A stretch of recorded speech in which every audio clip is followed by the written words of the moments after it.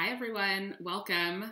We're going to give everyone just a minute to filter in here before we get started. My name is Katie. I am part of the team at Paloma Health, and Paloma Health is an end-to-end medical practice for hypothyroidism and Hashimoto's. And today we are sitting down with Phoebe Lapine to talk about the connection between Hashimoto's and SIBO. Phoebe is a wellness expert. She's a Hashimoto's patient and advocate herself. She's a food and health writer. She's a gluten-free chef. She's a culinary instructor. And her work's been featured in all sorts of places like the Huffington Post, Mind Body Green, Cosmopolitan, O Magazine. She's pretty impressive. She has a lot of knowledge. So we'll pass it off to her in just a second. Phoebe is the host of a podcast called SIBO Made Simple, and she just launched a book under the same name, SIBO Made Simple.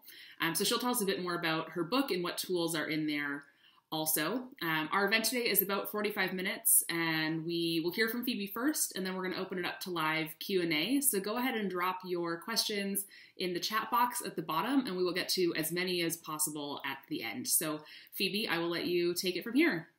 It's so nice to be here. I feel like I was lucky to hear about Paloma in the early stages of your guys' development, and I just absolutely love what you're doing. I love the tests too. I use them all the time. So I'll give you a little bit of an overview. Usually when I'm talking about this book, I don't start my story so early, but I'll start in the early stages of Hashimoto's and kind of what I wrote about in my last book, which was all about that journey. I was diagnosed when I was 22 by my, regular GP. And I know I was even lucky at the time to get that diagnosis, but of course, as I think a lot of you will probably identify with, the response was just like, it's nothing to worry about. You'll just have to be on medication for the rest of your life. Like, have a nice day. And that wasn't really something that I was particularly ready to face. So I did what any super mature 22-year-old would do, which is I just pretended the conversation never happened and went on living my life.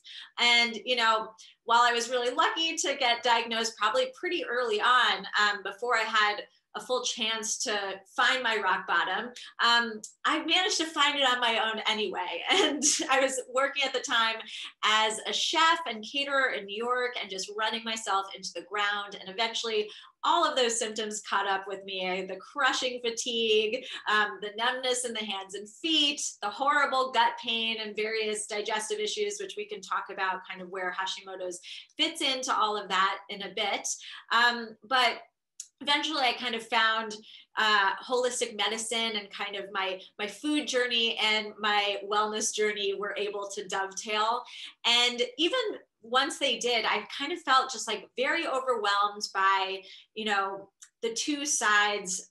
the two sides and like the gap that existed in between like conventional medicine and holistic medicine. Like conventional medicine was obviously not giving me a whole lot to grasp to, no food is medicine. But then the other side, also felt overwhelming. It just felt like there was this laundry list of things I need to do, of things I need to detox from my home, and supplements I need to take, and just, lifestyle overhauls that need to happen. And just basically my come to Jesus moment with all of that culminated in what ended up being my last book called The Wellness Project. And it was a real project that I did in real time and wrote about on my site. But I really just tried to take a step back and figure out how to tackle each one of my wellness problem areas one by one, not with like the intention of becoming the healthiest person in the entire world, though like I really definitely wanted to get my Hashimoto's under control as a result. But, the goal was kind of figure out like what is actually worth my time, money, and energy, because it's impossible to do all of the above all at once. And I think the benefit of there being so many things to choose from in this world of holistic medicine is that you really can find the things that are both or either hugely physically impactful, or that genuinely bring you some sort of joy or enjoyment. So I crafted this kind of philosophy, which I call healthy hedonism, which is like the Venn diagram where the things that nourish your body meet the things that feed your spirit. And I tell you this all in advance because it definitely speaks to my approach with SIBO as well. So at the end of my project, my blood work was actually great. I was feeling so much better. Wrote this book, went out on book tour. 7 months after that, I started to feel these mysterious, gut symptoms creeping back into my life. And, I'd done a ton of research over the course of that project. And I really thought that I knew everything there was to know about gut health. I was just, crushing probiotics, eating all these fermented foods and inulin-rich vegetables. And as my symptoms started to creep up on me, just like bloating after every meal, I was burping a lot during meals, and just, on the cycle of constipation, diarrhea. But I just doubled down. I just started drinking more kombucha and taking more probiotics and doing all the things that these microbiome specialists had told me to do. I ended up back in my doctor's office. He gave me a test for SIBO. Spoiler alert, it was something called SIBO. And that honestly turned everything I thought I had known about gut health on its head, because it was this fascinating, I thought at the time, niche condition within gut health, where kind of the treatment and management is to do the polar opposite of what I had learned over the course of my wellness project. So I will just get quickly into kind of the 101 on SIBO for those of you who do not know what it is. Hopefully, probably just from reading the description of this chat, you know what it is, but we'll dive into a little bit more specific. So SMAL stands for small intestinal bacterial overgrowth. And I think one of the tough things about the way that kind of things about our microbiome are trickled down into like wellness speak is that you hear a lot about your good gut bacteria, and you kind of don't realize that, people are really just referring to what's in your large intestine. That's where the majority of your quote unquote good gut bacteria of any kind live. Every digestive organ kind of has its own ecosystem, its own microbiome, but the small intestine in particular is not a place where you're supposed to have any bacteria at all. It just doesn't have a role, and it's really not designed to withstand any bacteria. In fact, when our digestion is working like a well-oiled machine, we have all of these antimicrobial substances to ensure that bacteria that just naturally comes in through the nose and mouth never makes its way to the small intestine. And even if it does, then can never colonize and stay for good. So we will get into a few of the root causes of SIBO and why some of those mechanisms might break down. But first, I just want to talk about the symptoms. So there's something called the low FODMAP diet that I had heard about in my research. And again, it was a point of confusion for me, because it was basically all of the things that, microbiome specialists tell you to eat: the fermented foods, the inulin-rich vegetables, the legumes, the fibrous, beans and whatnot. Those were all on the no list for the low FODMAP diet. And it always confused me until I discovered SIBO and started to learn more about SIBO.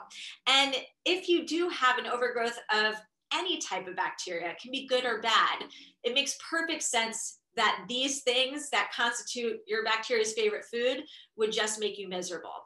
So in your small intestine, that's where you absorb all your nutrients. It's where you digest. So again, bacteria does not have a role. In fact, when it's there, it is competing for the food at your table. And when it eats this list of favorite foods, a lot of which include the carbohydrates in the FODMAP acronym, they eat it and they release gas. Different types of gas depending on what's overgrowing, but that gas is what causes those uncomfortable IBS symptoms. And it's thought that SIBO, which by the way is not a disease in and of itself, it's just a condition and kind of a sign that things have gone awry in your digestive system.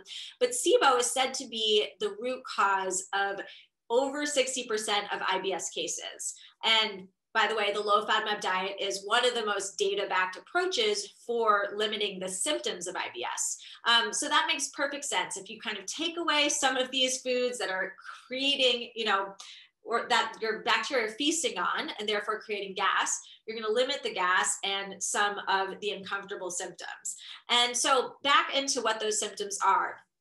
The burping to me made a whole lot more sense because, again, your bacteria is a lot further away from their usual exit ramp. So flatulence through both ends, but more likely just really trying to find a way out whatever way possible. And also just really like uncomfortably kind of getting trapped below your ribs.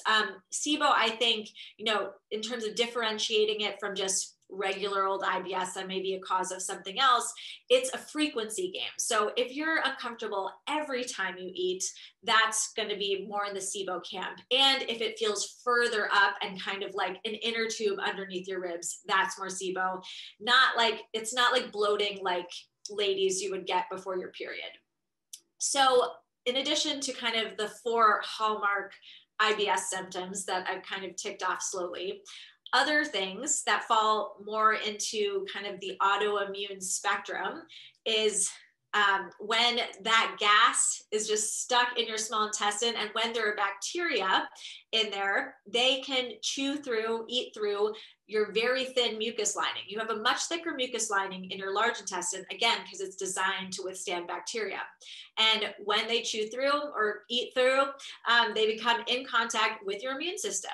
And that's when a lot of inflammation happens. It's when you can damage the integrity of your tight junctions, leading to leaky gut. And then it's when, small pieces of bacteria and small pieces of food can make it into your bloodstream and cause systemic inflammation. And we'll get again into kind of the buckets for root causes of SIBO, but autoimmune diseases in general, Hashimoto's and beyond, are just a big risk factor for SIBO. And then I think it goes the other way too. It's kind of unclear with the research where it stands today, what the chicken or the egg relationship is, but it again is another like very overlapping Venn diagram, autoimmune diseases and SIBO. So in that column of kind of autoimmune symptoms, you're going to get brain fog, you're going to get strange rashes, joint pain, certainly nutrient deficiencies, because again, like there's something literally eating your meals, weight loss or weight gain, depending on what type of bacteria are overgrowing, because certain types of bacteria can actually metabolize your food differently and cause you to put on weight. And then of course, since the majority of your serotonin is produced in your gut, it can be hugely impactful for your mood. So either anxiety or depression. It really runs the gambit. I have a whole checklist in my book to just kind of parse out your symptoms and then also parse out the root causes. So let's talk about the root causes, because I think they're really important. And then I'll get into specifically where Hashimoto's fits in. And I know I'm so bad at multitasking, but I can see there are questions coming in that I cannot divert my attention to read right now, but I'm sure they have to do with Hashimoto's, and we will for sure tackle them. Okay, so there are 3 main buckets for why someone would develop SIBO.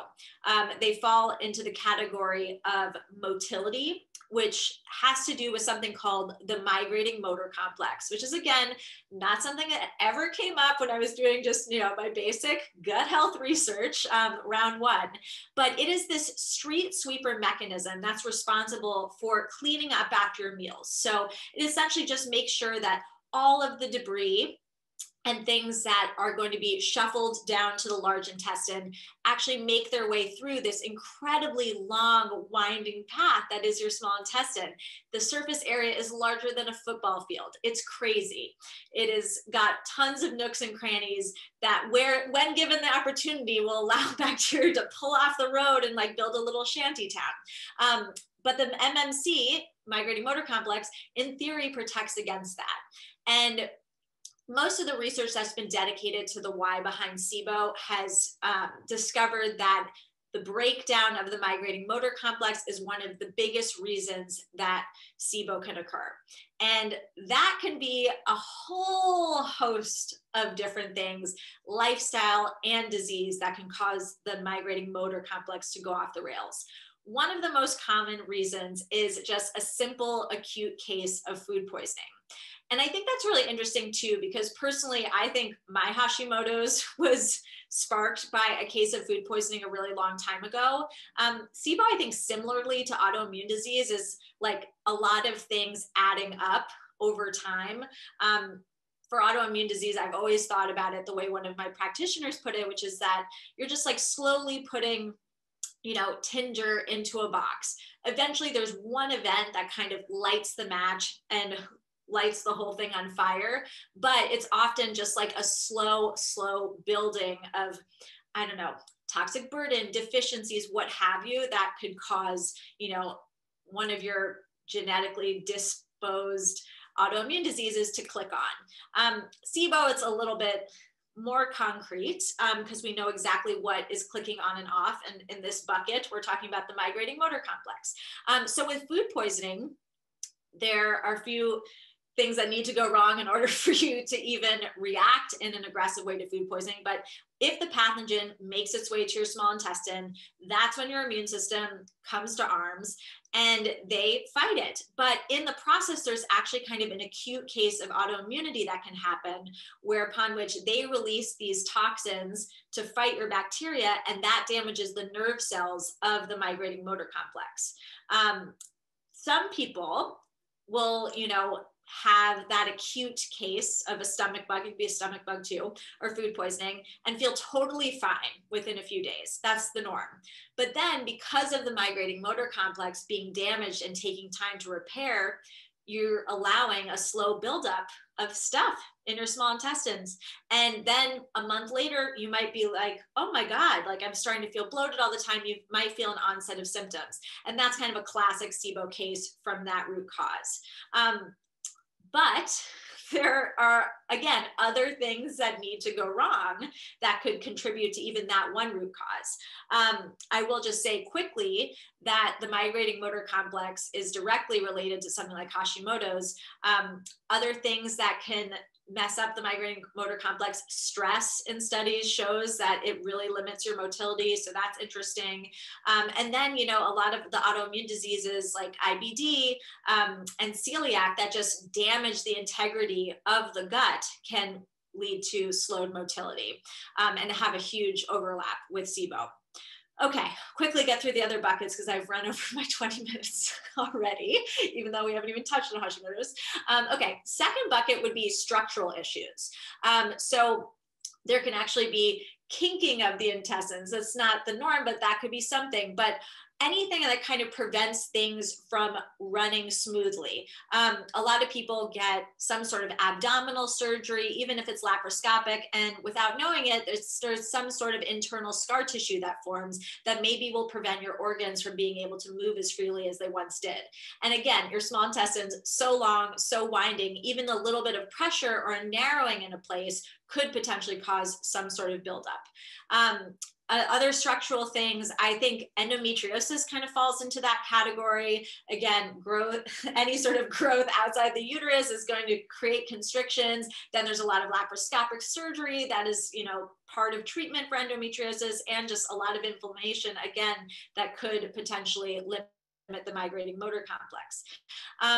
Third bucket is interesting because I think most people will have something in this bucket that will, okay, so if you think about it structurally, or this migrating motor complex thing, this bacteria isn't supposed to make it to your small intestine and not be killed. You're supposed to have stomach acid for that. You're supposed to have pancreatic enzymes and bile that creates a harsh environment where bacteria are not supposed to thrive. And of course, you're supposed to have your immune system there to detect when there is something that is other and protect you against it. So bucket number 3 is kind of the bacteria are not killed. So a few of the things I just mentioned, low stomach acid, any sort of immunosuppressants, or a condition that will naturally lower your immune system. That's kind of all in the third bucket. And there's so much with the gut-brain connection too that kind of falls into structural damage to the vagus nerve. An interesting example that I like to give is if you have some sort of accident, let's say you are in a fender bender, get whiplash, or damage your spine, or have a mild brain injury, that is also very much associated with SIBO. But then in addition to what that can do to your migrating motor complex, and again, the communication between your brain and your gut, is maybe you're then put on medication. Opioids, NSAIDs, and antibiotics, all of these things are risk factors for your migrating motor complex not working properly. Then though, there's kind of the insidious way that maybe your body healed after the fact. Maybe you never saw the proper body worker and your alignment was just off in a way that your intestines just weren't functioning properly anymore. A lot of people, with that particular example could have root causes in all three buckets just from that one event. Okay, so quickly before we move on, I'll just touch on the root cause of Hashimoto's, because it's a particularly interesting one, I think, in terms of SIBO. And just in understanding SIBO, I feel like I learned a lot more about what was going wrong with my Hashimoto's. So, as many of you probably know by now, there's the T4 hormone and then T3, and T4 is inactive, and we need to convert it to T3 in our gut in order to maintain our energy reserves. So T3 has a lot of other functions as well. T3 in particular, we need to produce adequate stomach acid. We need it to produce intrinsic factor, which is how we absorb our B12. And then if we're not absorbing our B12, that affects the migrating motor complex. So it can be this kind of vicious cycle, because if we have a damaged gut, we're going to have trouble with that initial conversion.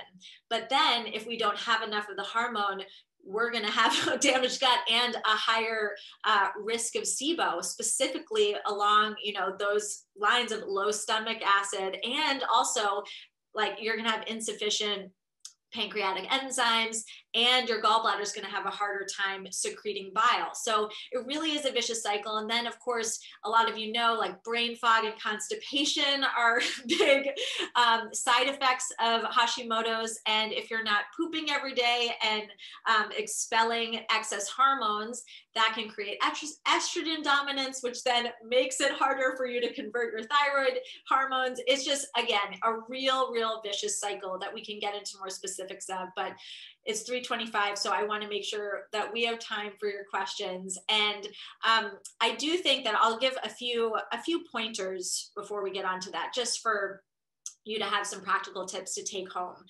So first of all, I think that, and this is a mistake I made that I told you about, I don't think that thyroid medication is a failure, something to be ashamed of. In fact, if you do consider this vicious cycle, I think it can be something that's an incredibly useful crutch to get you onto a higher playing field. Because knowing about this cycle, I really do see how I got myself down to rock bottom, even if I wasn't diagnosed necessarily with SIBO. You kind of just need a step up or a helping hand somewhere. Otherwise, these deficiencies just start to perpetuate one another. So I'd say that. And then second of all, Hashimoto's folks, we are going to be, especially if you're not getting adequate hormone, a bit more susceptible to food poisoning.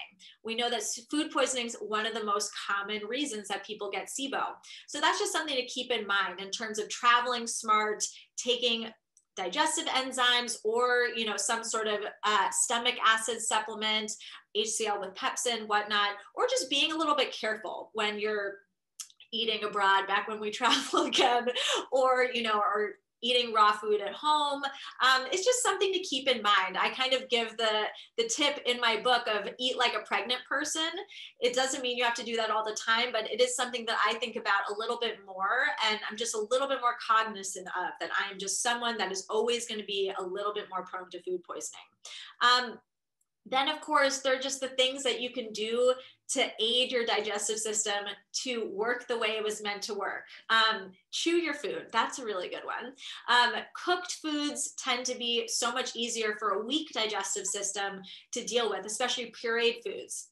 As much work as you can do for your food before it gets to your small intestine, the better. I always say, and it's like kind of one of my main principles of the book, is that it's much more important not what you're eating, but how you're eating it. So meal spacing is another one, not necessarily intermittent fasting, but one thing to know about the migrating motor complex is that it only kicks in during a fasting state of 90 minutes or more. So even if you're eating super healthy snacks, even if you're eating your Brazil nuts, things that are in theory really good for Hashimoto's and thyroid health, if you're doing that every 20 minutes, your natural digestive processes never have time to kick into gear. So I think allowing 4 to 5 hours between your meals, maybe that means you have to eat larger meals to tide you over or manage your blood sugar in a way and add certain types of fiber. Great, but leaving that downtime for your digestive system to kick into gear, for the migrating motor complex to clean up after the meal is so important. And also eating a little bit earlier at night to give it time to kick in before you go horizontal, another big pointer. Then the last piece that I'll bring up, because it's something that, again, I didn't really know about when I was just dealing with Hashimoto's, is something called a prokinetic. So this is either a prescription medication or a natural alternative that can stimulate the migrating motor complex. Most of them are advised to be taken at night, overnight, again, to help, get the last of that debris through your system. But there are a few prescriptions that you can talk to your doctor about if you want to. Again, knowing that Hashimoto's may be a root cause or something that can put you at a higher risk factor for SIBO. Certainly if you've had food poisoning and you feel like that's part of your SIBO picture, it could be something to talk to your doctor about. And then there's another natural option, or a few natural options that have really high concentrations of ginger that do the same thing naturally, just stimulate the migrating motor complex. They're not the same things as laxatives. Personally, I'm on one and I do feel like it makes me more regular, but in the way it works, that's not the actual mechanism that it's dealing with. It stays in the small intestine. So I have a lot more to share that I took notes on, but I'm over. So why don't we get to questions, and hopefully I can tick off a few of these other things while we're chatting. Yeah, that's great. And thanks for sharing. I know you apologized for going over time, but I think it's great. Like the more information, the better. And we still have 15 minutes here. We've got lots of questions. So we'll try to get through as many as possible. The first one is about how do you know you have SIBO? We've mentioned a lot of symptoms. You mentioned a test that your doctor ran. Can you tell us more about that? Yes. And in the same vein, can you talk a little bit about how you approached it with your doctor? Is it something that they brought up, or how did you start a conversation about this? Yeah, so I'm so lucky, my doctor's very savvy. And when I described my symptoms, he thought immediately to get a SIBO breath test. So that is the main test for SIBO. It's a breath test. There are a few stool tests that some doctors may say to you, okay, you have markers for SIBO, but nothing is conclusive unless it's a breath test. So the way it works, I think, is really interesting. You essentially have to prep for about 24 hours before, and you drink a sugar solution the morning of, and then breathe into a tube every 15 to 20 minutes. And essentially, the sugar solution is going to see where there are bacteria along the way. So they're testing for certain gases in your breath that can only be coming from these bacteria. So in theory, the first 2 hours, you're not supposed to get much of a reading at all. Once you get to the 3-hour mark, you're going to be in the large intestine and you should see some sort of spike. So it's unfortunately not a precise science right now. There are different labs have kind of different criteria for diagnosing you with SIBO, different gas thresholds or combinations, but I do still think that it is worth getting a test because it can tell you what type of SIBO you have, whether it's hydrogen dominant or methane dominant or hydrogen sulfide dominant. It's all very confusing, but I swear to you, it's outlined very well in the book to make it easier for you to understand. But that dictates your treatment. So you always want to make sure you know exactly what you're trying to target, what you're trying to eradicate before just going on a crazy killing spree. So yeah, you can talk to your doctor about a SIBO breath test. Certain labs you could order directly yourself, depending on what state you're in. I'm in New York and we're a fascist state. I don't know. Is Paloma now in New York? I feel like not yet. Hopefully soon. I weasel my tests out of you when I'm staying with my family in Massachusetts. So yeah, you can look into that with your doctor for sure. Just ask for a breath test. Stool test is only the large intestine, so that's not actually telling you much. To follow up on that, I guess. So I imagine most of the people that are joining us today have Hashimoto's or hypothyroidism or suspect thyroid issues. You've mentioned a number of different root causes of SIBO. The question is how can I tell what caused it for sure? And I'm going to add on, does it matter for treatment or to solve it? Yeah, I mean, it does matter because a lot of the time SIBO can be chronic, but it's not because SIBO is just chronic in nature. It's because, again, if you have like a structural issue that you do not, figure out a way to protect against or to overcome, or even a migrating motor complex, whatever it is, if you don't overcome that root cause, then of course SIBO is going to come back. Your digestive system is just not working properly. So honestly, there's a very long list and there's a checklist in the book, but most people know enough about their health now that you can go through and just be like, oh yeah, like I had a car accident like 10 years ago. Oh yeah, I had like food poisoning. I forgot about that. Oh yeah, like I have thyroid issues.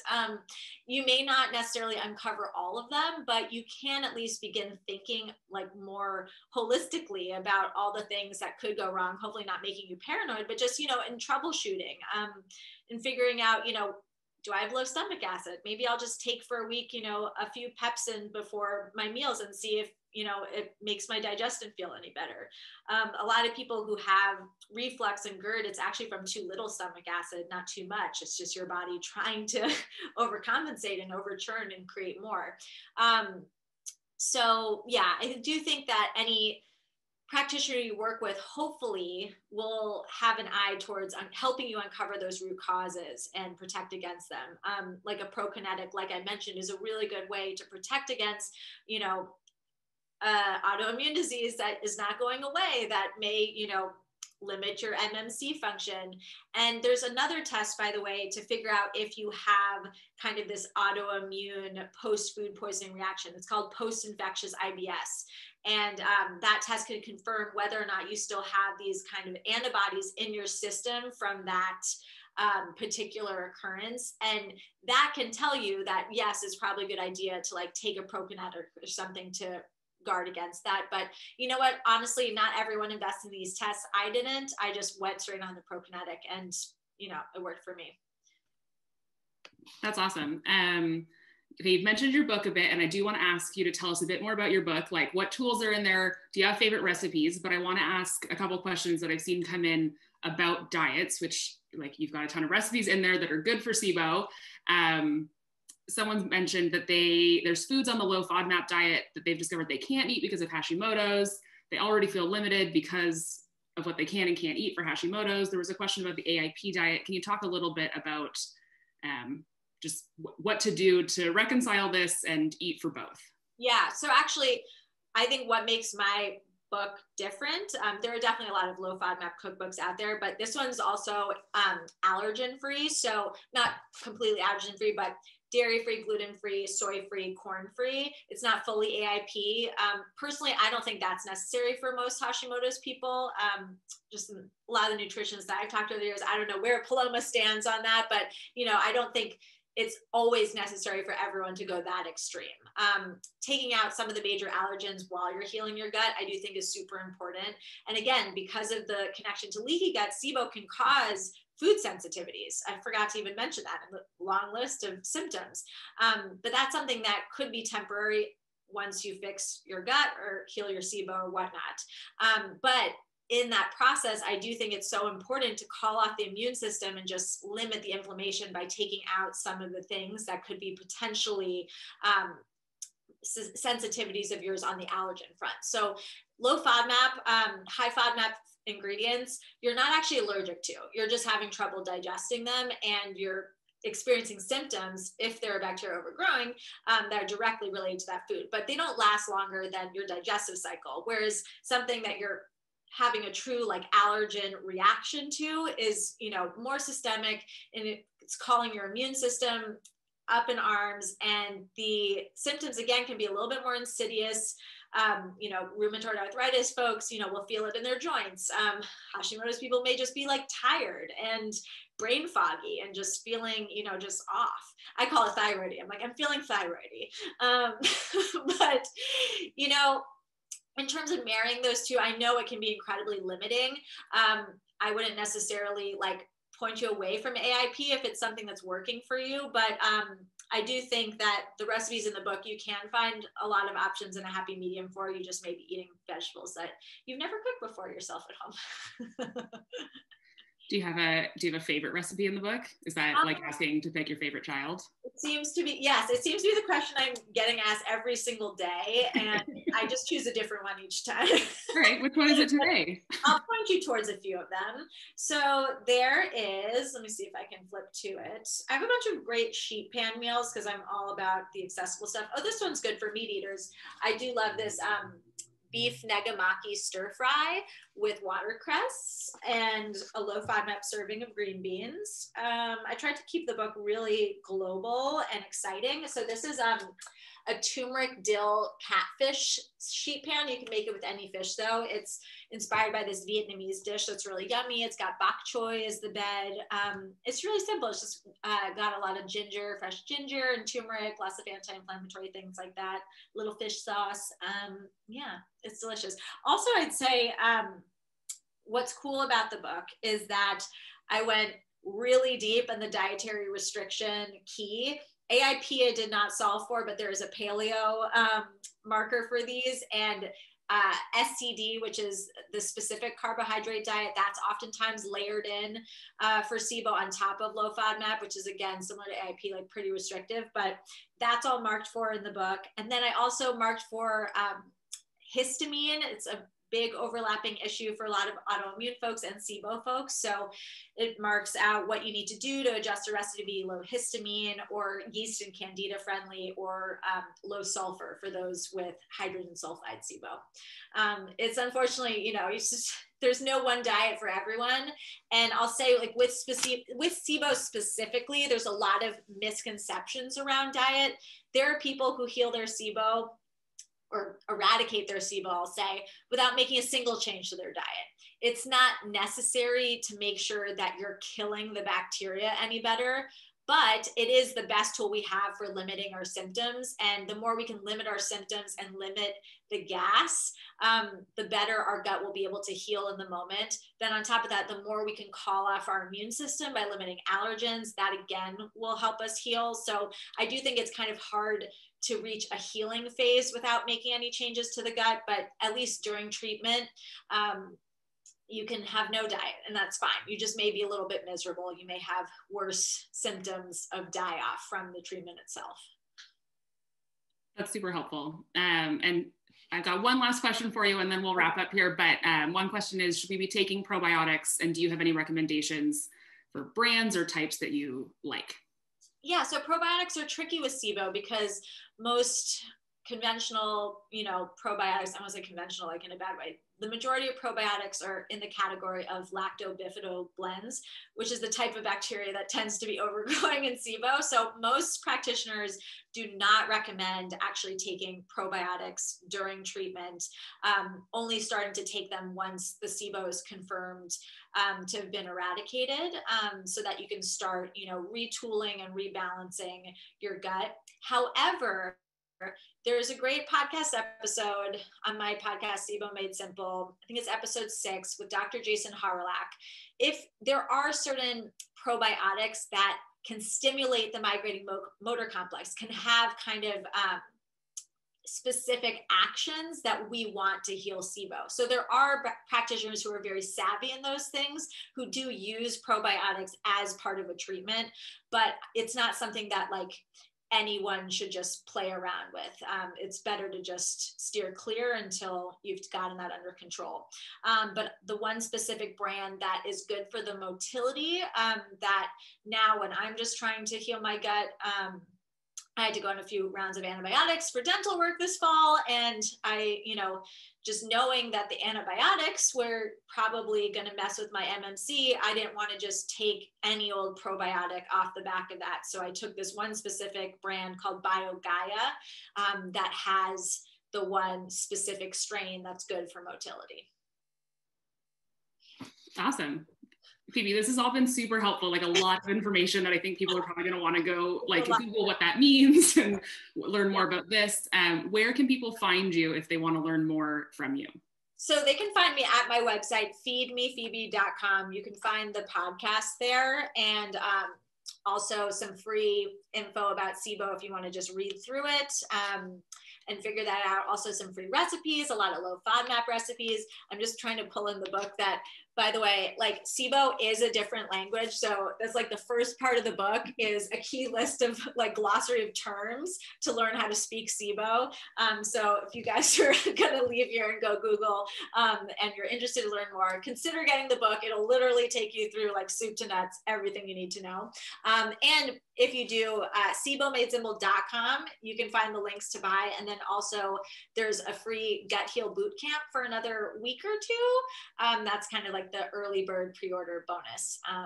And that's just a fun 5-day email sequence in your inbox with like some really actionable tips, and then a really great Facebook group. We're doing a live session right now, so it's going on currently, and it's just been an incredible space to share. I know there are a lot of people in there who are like so grateful because they have no one in their group of friends or family that know what it's like to go through all of this autoimmune stuff and gut stuff and not being able to eat certain things and feel great afterwards. So yeah, it's a supportive group beyond Paloma if you need another pack to associate with. Actually, a great segue. We are hosting a campaign for January's Thyroid Awareness Month. It's a video campaign, and we are inviting patients who have hypothyroidism or Hashimoto's or loved ones of people who live with this condition to share part of their thyroid story via video. And our hope is to help raise awareness of thyroid conditions and help people who are living with thyroid conditions feel less alone. So if you're interested in sharing your thyroid story, you can head to thyroidawareness.capsule.video. And when you submit a video, you are entered to win a thyroid support bundle. I'm not going to list everything that's in that bundle here, but one of the things that's in the bundle is a copy of Phoebe's SIBO Made Simple book. I will make sure that when we send out the replay, you also have the links to this campaign, to Phoebe's sites, so that you can learn more from her. I want to thank Phoebe for joining us and sharing all of her knowledge and wisdom and personal experience with us. I think this has been super valuable. And thank you to each of you who's joined us this afternoon. I know it's time out of your day, and I hope that this was valuable to you and that you have a good takeaway to support your Hashimoto's, your thyroid health, your gut health, and so forth. So thank you all very much, and we'll see you soon. Pleasure. Thank you all.